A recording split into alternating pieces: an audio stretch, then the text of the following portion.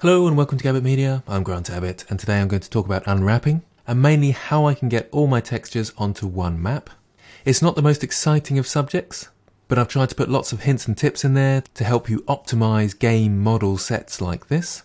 It seems a reasonably complex process, but it's actually fairly straightforward, so I'll try and simplify it as much as possible. But you might find that if you're completely new to unwrapping, then looking at some more beginner tutorials might be better for you. And then come to this one when you really want to optimize for games. I'm going to start off with a very detailed approach to how I optimized. You may not need to worry as much about those things as me. So at the end of the video, I'll show you how you can pack all these things into one map without so much optimization, which will be suitable for most games. So first of all, it's worth reminding you that if I select one of these objects and go into edit mode, you can see it's got lots of linked duplicates. So they not only share the same editable data, if I move one bit, it moves them all. But it also shares a UV space. So if I unwrap one of these, they'll all unwrap in the same UV space. So I only have to unwrap one of these. It doesn't make any difference if I unwrap them all, because it will still only come out as one UV map, which they all share. Hopefully that makes sense, because that's quite important to what I'm doing. And I've built everything in modules. If I select this and go to edit mode, you can see all the ones that are linked to that, and this, and so on and so forth. So that's the first thing to understand, that although I'm selecting all and I'm going to unwrap them together, there's only a few things that are really being unwrapped, and they're actually copying the space. The other thing to point out, if you see that I go into edit mode now, that there's a few things that are mirrored, and I've mirrored them especially so that I can only have to use half that space for texturing once again.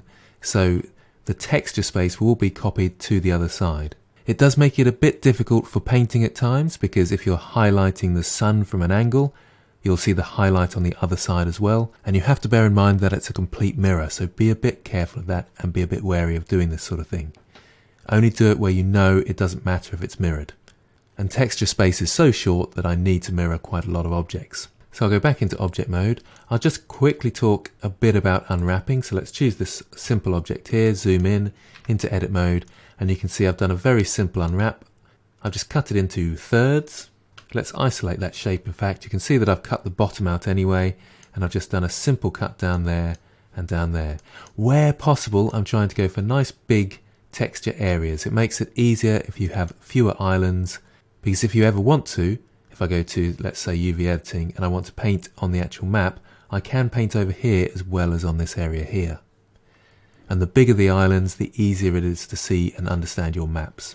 So again, wherever possible, keep your maps or your islands large. And by islands, I mean the area that you've cut up and is one whole segment. So this has 3 islands, 1, 2, and 3. So there's a few very basics, and I'll try and do other episodes where I talk specifically about texture mapping. One last thing, I have hidden a couple of objects for my unwrap, just because I've actually already unwrapped them, because I was testing them out, and you can do that. That's no problem. You can unwrap at different times. It's all about the way you pack your islands at the end. So all going well, I should be able to select all of these. Make sure you haven't selected any cameras or anything like that, or lights even. Go into edit mode, select everything. It's best to be in faces, because that's what Blender's looking for to unwrap, and press U to unwrap. Now it says object has non-uniform scale. That means I've selected something which I haven't applied the scale for. And that's really important. If your object has non-uniform scale, it will unwrap incorrectly.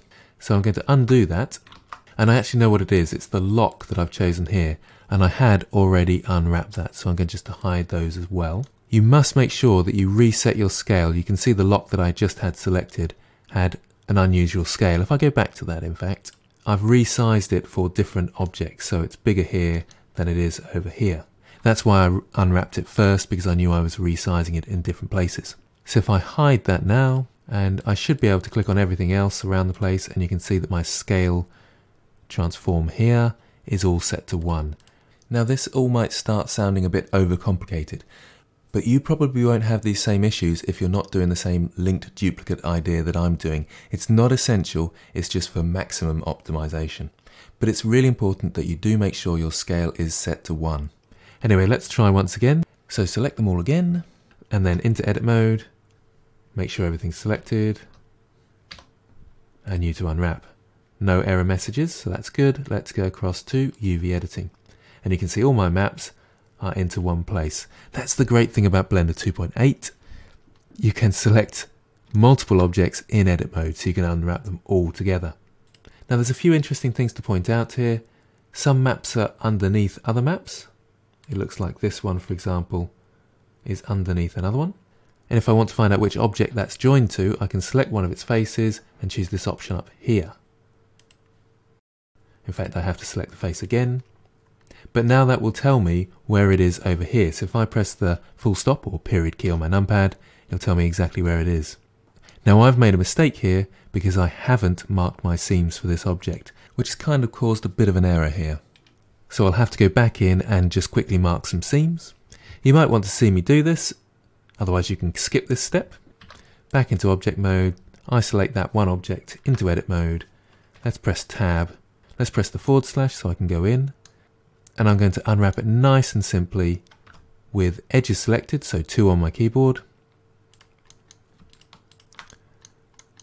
Around here. So select those edges, Control E, mark seam. This one too. Control E, mark seam. And then I'm going to have one across here, but I do need one single line to cut that island up in half. So Control E, mark seam. So now I should be able to unwrap this one. I think that's the only object that was causing me problems. So hopefully I can come back out of isolation mode, / on my numpad. Let's zoom out a bit, select all, into edit mode, select all the faces and unwrap once again. So you can see that's done an okay job. Now what I will need to do is put the island margin up. I usually choose 3 for that. You must understand that when you're painting your objects, there is a slight bleed that you put over the edge, and you don't want one object's bleed moving into the other. Now there are a few gaps around, and like I said, I'd already unwrapped a few objects. This is where I can bring up my outliner and look at those objects I've hidden. So there's a lock. I've also got my beams here and my short beams here. So there's a few different hidden things. I'll just go down my list. That's just a backup, so I don't need that. Is there anything else? Huge long list. And short stakes on the ground. There we go, there's another one.